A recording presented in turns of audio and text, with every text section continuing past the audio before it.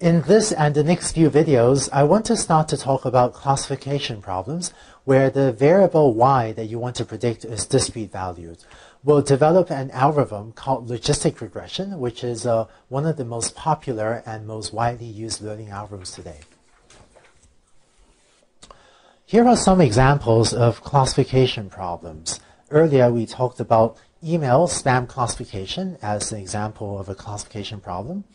Another example would be classifying online transactions. So if you have a website that sells stuff, and if you want to know if a particular transaction is fraudulent or not, whether someone has, is using a stolen credit card or has stolen the user's password, that's another classification problem. And earlier we also talked about the example of classifying tumors as cancerous, malignant, or as benign tumors.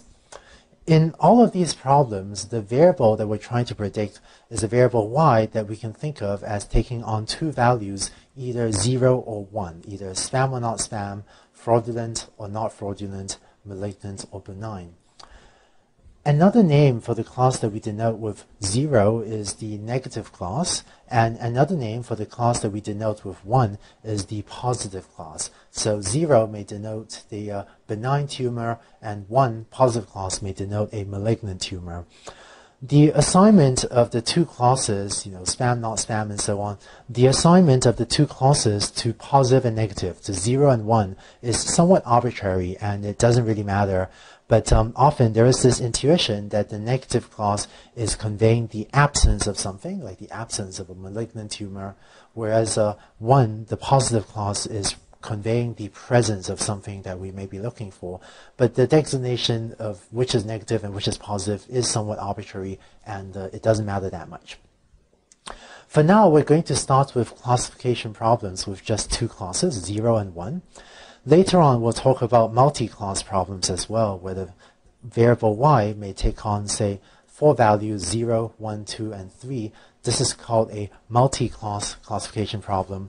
But for the next few videos, let's start with the two-class or the binary classification problem, and we'll worry about the multi-class setting later. So how do we develop a classification algorithm? Here's an example of a training set for a classification task. For classifying a tumor as malignant or benign, and notice that malignancy takes on only two values, 0 or no, 1 or yes. So one thing we could do, given this training set, is to apply the algorithm that we already know, linear regression, to this data set, and just try to fit a straight line to the data. So if you take this training set and fit a straight line to it, maybe you get a hypothesis that looks like that. Right, so that's my hypothesis, h of x equals theta transpose x. If you want to make predictions, one thing you could try doing is then threshold the classifier output at 0.5, that is at the vertical axis value 0.5. And if the hypothesis outputs a value that's greater than or equal to 0.5, you predict y equals 1. If it's less than 0.5, you predict y equals 0. Let's see what happens if we do that. So let's take 0.5. And so, that's where the threshold is. And thus, using linear regression this way, everything to the right of this point, we would end up predicting as the positive class because the output values is greater than 0.5 on the vertical axis. And everything to the left of that point, we will end up predicting as a negative value. In this particular example, it looks like linear regression is actually doing something reasonable, even though this is a classification task we're interested in. But now let's try changing the problem a bit. Let me extend out the horizontal axis a little bit, and let's say we got one more training example way out there on the right. Notice that that additional training example, this one out here, it doesn't actually change anything, right? It's, looking at the training set, it's pretty clear what a good hypothesis is. It's that, well, everything to the right of somewhere around here, to the right of this, we should predict as positive, and everything to the left, we should probably predict as negative, because from this training set, it looks like all the tumors larger than, a certain value around here are malignant, and all the tumors smaller than that are not malignant, at least for this training set. But once we've added that extra example out here, if you now run linear regression, you will instead get a straight line fit to the data that might maybe look like this. And if you now threshold this hypothesis at 0.5, you end up with a threshold that's around here, so that everything to the right of this point you predict as positive, and everything to the left of that point you predict as negative. And this seems a pretty bad thing for linear regression to have done, right? Because, these are our positive examples, these are our negative examples. It's pretty clear we really should be separating the two clauses somewhere around there. But somehow, by adding one example way out here to the right, this example really isn't giving us any new information. I mean, it should be no surprise to the learning algorithm that the example way out here turns out to be malignant. But somehow adding that example out there caused linear regression to change its straight line fit to the data from this magenta line out here to this blue line over here, and caused it to give us a worse hypothesis. So, applying linear regression to a classification problem usually isn't, or often isn't a great idea. In the first instance, in the first example, before I added this extra training example, previously linear regression was just getting lucky, and it got us a hypothesis that, worked well for that particular example.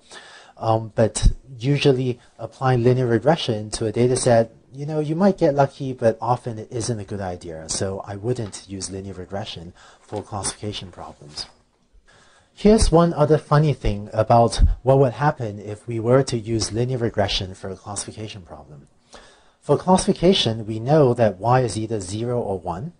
But if you are using linear regression, well, the hypothesis can output values that are much larger than 1 or less than 0, even if all of your training examples have labels y equals 0 or 1. And it seems kind of strange that even though we know that the labels should be 0 or 1, it seems kind of strange if the algorithm can output values much larger than 1 or much smaller than 0. So what we'll do in the next few videos is develop an algorithm called logistic regression, which has the property that the output, the predictions of logistic regression, are always between 0 and 1 and doesn't become bigger than 1 or become less than 0. And by the way, logistic regression is, and we will use it as a classification algorithm, is maybe sometimes confusing that the term regression appears in its name, even though logistic regression is actually a classification algorithm, but that's just the name it was given for historical reasons. So don't be confused by that. Logistic regression is actually a classification algorithm that we apply to settings where the label y is discrete value when it's either 0 or 1. So hopefully you now know why, if you have a classification problem, using linear regression isn't a good idea. In the next video, we'll start working out the details of the logistic regression algorithm.